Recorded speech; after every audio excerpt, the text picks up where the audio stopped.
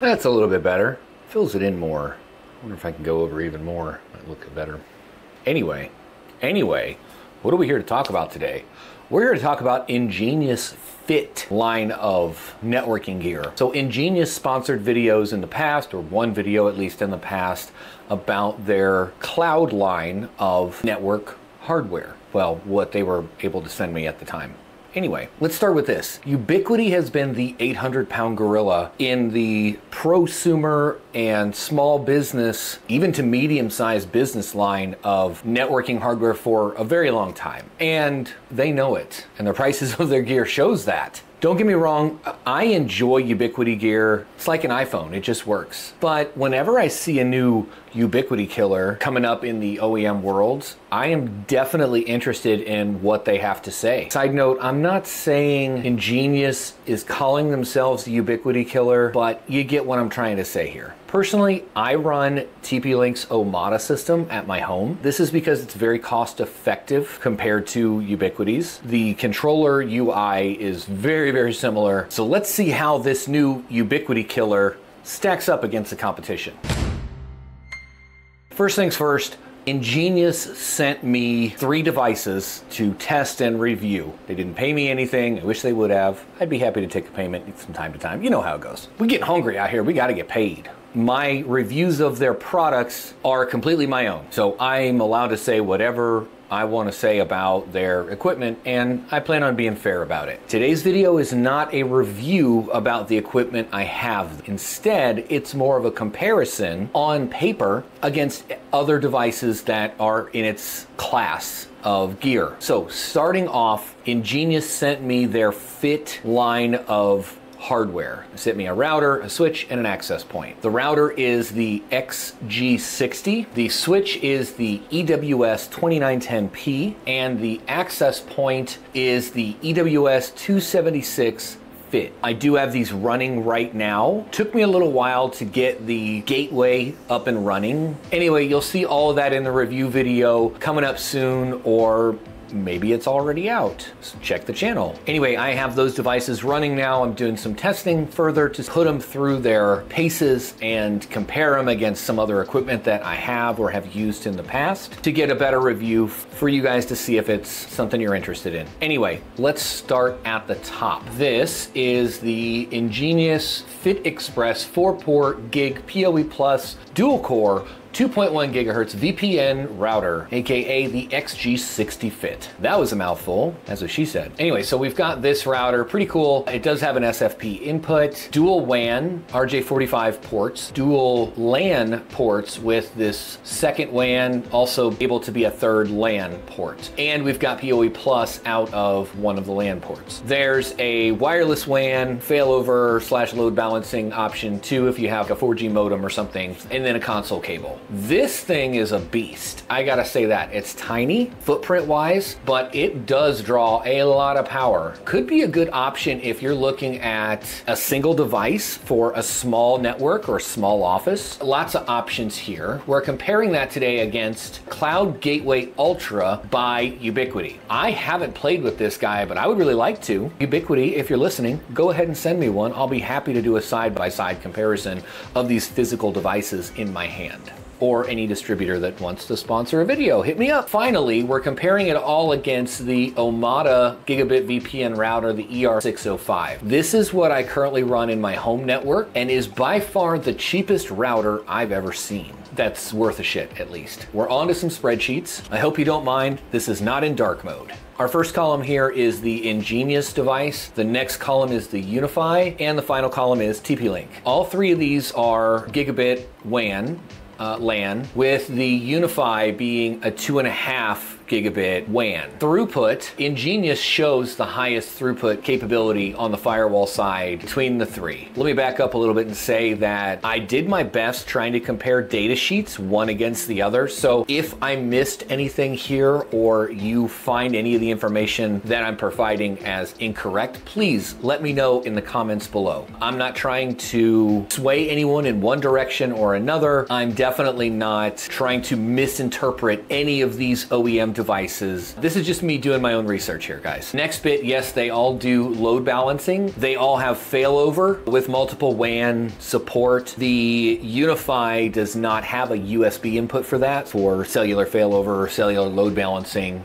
That's not an option with the Ubiquiti. VPN support, yes, they all support various VPN protocols, IPsec, SSL, site-to-site. With the TP-Link Omada, I know that there's a direct connection, kind of like Meraki's, where you can have a Meraki at one site and the other, put them in the same controller and they can talk to each other over VPN pretty much automatically. I'm thinking EnGenius can do the same thing, but I haven't figured that out 100% yet. Security features, they're all pretty secure. Some are a little more advanced than others. All of these devices can run on a controller, whether that controller is a physical device or a virtual device, or it's built into the machine, built into the appliance, kind of like the Unifi Dream Machine has. So the EnGenius, in this case, I haven't run the controller yet, but I believe you can run it using WSL on Windows, because it has to run on Linux, or the box, the hardware device, $100, and it's a whole separate device. The EnGenius Cloud line does not have an option for an on-prem controller. It's all managed in the cloud, which is fine for the most part. I like having physical controller or virtual controller within the network. Not that that's a big deal when you're working on a home setup, but either way, there is this device, which is an on-prem network controller that's $100.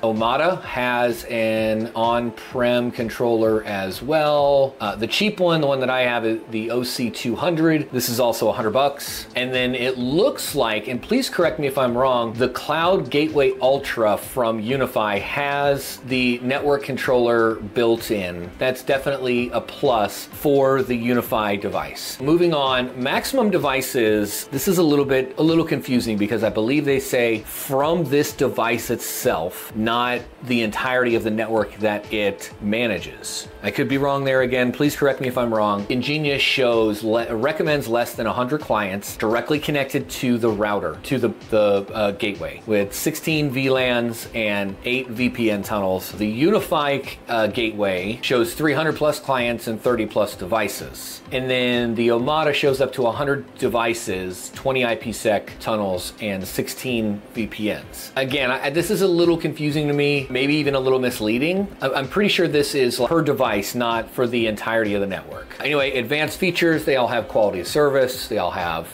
bandwidth control. One really nice feature here with Unifi is license-free software-defined wide area network, or SD-WAN. And then power consumption, boy, what did I tell you? This EnGenius device is a power hog. The Unifi and the TP-Link are more conservative. This is also the only one that provides PoE Plus output on the gateway. They're all desktop. The Unifi is not rack mountable by default. I'm sure you can 3D print some shit, but these both come with ears. So we're looking at $200 for the EnGenius, $130 for the Cloud Gateway, and $60 for the ER605 by TP-Link. A couple of key points. So the EnGenius is a high throughput with advanced load balancing and security features, ideal for high demand environments. A point I'd want to add on to this, again, has PoE Plus on the gateway. Unifi Ultra is high throughput and advanced management features suitable for larger, more complex networks. And the Omada is budget friendly with decent throughput for smaller setups, good for standard VPN and security needs. What's my takeaway here? TP-Link is for basic home users. This series of TP-Link, at least. Omada does have a Pro series out now that I haven't played with, haven't really looked into. Maybe it's more for a prosumer line. And then EnGenius is for probably more advanced setups, like actual small businesses or even medium-sized businesses. And then Ubiquiti, the 800-pound gorilla, I think this one is still leaning more towards that home user, maybe a small office. So moving on now, we're gonna look at switches. So we've got our EnGenius EWS 2910P versus the USW Lite 8 PoE, and then the TL-SG 2210P. This is the EnGenius switch. Where's it at? Hold on. There we are. This is a pretty neat little switch, I gotta say. It's got 2 SFP ports on it, 1 gig SFP, not SFP plus, but it's all 8 PoE ports. 20 gigabit switching capacity, 8 ports PoE, and it gives all kinds of options on how to set it up or what it could be used for. And the EnGenius Fit app. So far, that's okay, I guess. Ooh, I didn't even think about that. This could power IP phones as well. This might be a really good option for a small office then as well. All right, compared to the Lite 8 PoE, which only has 4 PoE ports and then 4 non, and the SG2210P, which is all 8 PoE plus 2 gigabit SFP ports. The breakdown here, again, EnGenius, Ubiquiti, TP-Link. They're all 8 port, and again, I tried to compare these best that I could based on the specs, and this isn't right. It's a 61 watt, not 150. 150 is for the MP, 2210 MP. So the EnGenius, we've got 8 PoE ports with 2 SFP for uplinks, or the Unifi, we've got 8 gigabit ports, 4 PoE, 4 non, and those 4 are also PoE plus. And then the 2210P is all 8 PoE plus 2 SFP. So probably the EnGenius and TP-Link are closest here, but please, again, let me know if I'm wrong down in the comments. So moving on, our PoE power is 55 watts versus 52 versus 61 watts. Then we got switching capacity of 16, 16, and 20 gig. A forwarding rate at 14, 11, or almost 12, and almost 15. Management, again, all managed through the same controller that you use as the router. They're all layer 2. They all have VLANs, QoS, IGMP snooping. I didn't see DHCP snooping on Unifi, but I could be wrong there. Link aggregation. They're pretty much all the same on those type of features. They're all desktop switches. The TP-Link does come with ears, though. The EnGenius does not, I think. No, it doesn't. And then power consumption without PoE load is 7 watts, EnGenius wins that one, 15 watts and 17 watts. And then comes the price. So the EnGenius switch, MSRP comes in at $150, but they have it on sale for $90 at the time of recording. Maybe it's to get rid of this line and get in something else. 90 bucks, that's a good deal for this switch. The Unifi is $100 or $109, and then the Omada switch comes in at $175. And that price has actually gone up a little bit. I want to say it was closer to $140 when I bought it this time last year, or maybe it was earlier this year. No, it was like November, December last year. Again, maybe it's being replaced with a new model. Now moving on to wireless. All 3 of these devices together, you get yourself your own little network. Basically, you've got a gateway router, you've got a switch for wired connections, and you've got an access point for wireless connections. That's all you need. So starting off, by EnGenius, they sent this, the EWS 276 Fit. Wi-Fi 6 access point, 2.5 gigabit Ethernet input. I think it does have a 12 volt power input as well, but that doesn't come with it. It is powered PoE, which is typically how you do that kind of thing. Got a couple of options for mounting. They've got a bracket that comes with this, but this is kind of cool how it's got these little loops here. Wall mount, so if you want to put it on the wall opposed to on the ceiling. Now, of course, we know ceiling mount access points provide that donut of coverage, and that's going to be your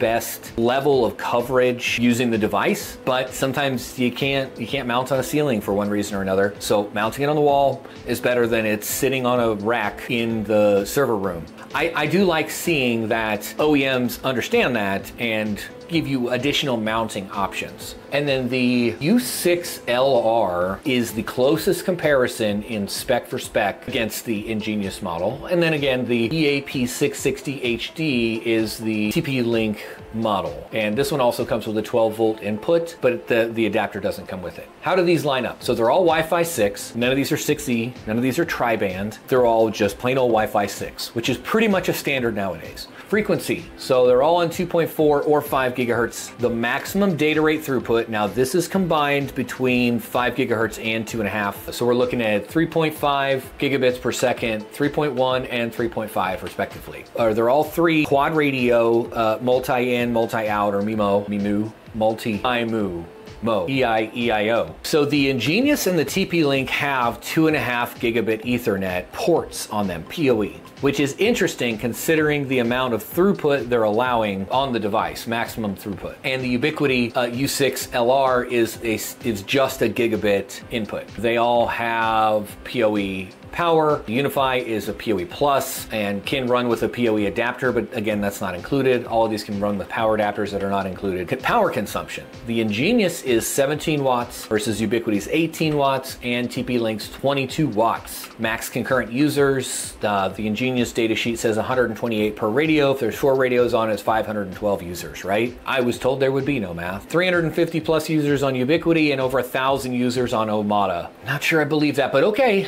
The range on the EnGenius, I couldn't find anywhere on their data sheets or explainers on their website how much of a radius is covered with their access point. I want to say because it's similar powered, similar frequency, I mean, they're the same frequencies, it's all about the same as the others, but I couldn't clarify that, so I'm not going to put it. We've got 2,000 foot squared and 2,150 foot squared. Again, they're all managed through the same cloud controller as the other devices respectively. They all have up to WPA3 security built in. Some features, they all have pretty much the same features. They're all ceiling mountable or wall mountable. What it comes down to is the device that works with your network. You're not going to get a EnGenius router with a Ubiquiti switch and a TP-Link access point. That's not how you do things. I mean, you can, but you just fucking don't do that, okay? Just don't fucking do that. The EnGenius MSRP is 150 bucks. Right now it's on sale for $100 at their shop, at their store, their site. Some other retailers and distributors may have it cheaper or more expensive. I'm just saying on their site it's 100 bucks. Unifi on their site's $180 for the U6 LR, and then the EAP 660 HD on Amazon's $180. All right, so if you were to set up your own little home network using these devices in either EnGenius,